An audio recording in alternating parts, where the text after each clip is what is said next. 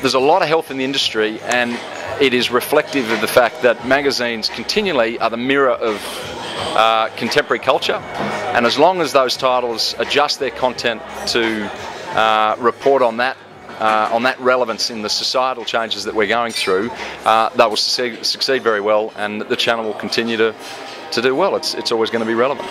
I talked about, in terms of engagement of certain stories and news events, that magazines, although they don't have the immediacy of newspapers or 24-hour TV or in fact the internet, can still take a story or an event like Australia's Next Top Model, and Harper's Bazaar did the split cover with the runner-up and the winner of that event, because there was a huge sympathy vote for how well that girl had carried herself, and that magazine's now sold out. So there's one fantastic example of their relevancy in today's media landscape. Other examples that we went through, you've got news magazines with the launch of MasterChef. Again, a great way of taking a brand cross-platform from TV into magazines, and a phenomenal success. I think it's going to continue to be a viable business on a much broader base. I think that as we've seen, the magazine industry continues to grow sideways.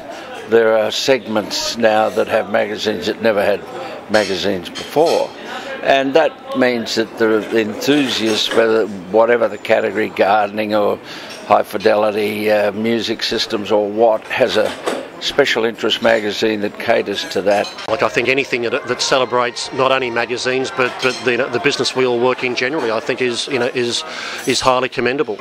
It's all about raising standards and improving the process. For those that were here, had the pleasure of listening to Bernard Laser, and he's talking all about exactly that. It's all about improving standards. Too much of our business has been driven by the financial boffins, and we really should be awarding creativity, should be awarding great work, and that's what awards like the AMA does. I think they're absolutely vital to the future of the business, and given the fact that it's peer judged and judged by some pretty harsh judges, it's a good result. 10 of 17 and the major awards, not bad batting. So we're very, very happy, but it's a credit to all the editorial teams, the sales teams. ACP is a powerhouse, and we're back.